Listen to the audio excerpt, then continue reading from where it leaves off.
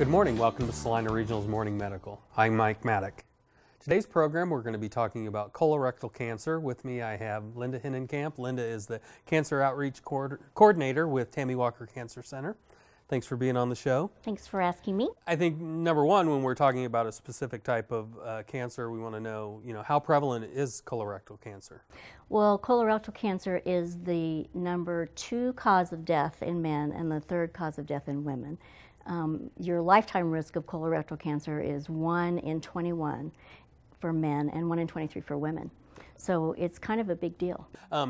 Let's look at the cancer itself and maybe some of the risk factors that go into it. Sure, there's some risk factors that you can actually control, and those would be things like stop smoking, a lot of alcohol use. You want to cut back on alcohol use. You want to cut back on red meats and processed meats, those things. We know that those are cancer causing, and especially colorectal cancer.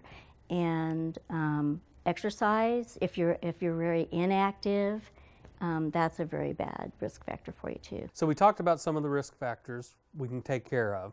There's some you can't. Exactly. Meaning who your parents were. Exactly. And so genetics plays a huge role, correct? Well, genetics plays a role. And so we think like 5 to 10% of the colorectal cancers are genetic.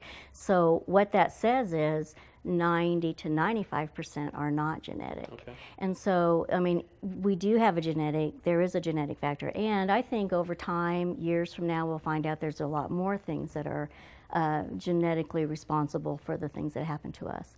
But if you have a lot of polyps that are found on colonoscopy, that is a risk for colorectal cancer. So I guess what we need to express is what you can do about it and what the viewers can do about it, and that's screenings, correct?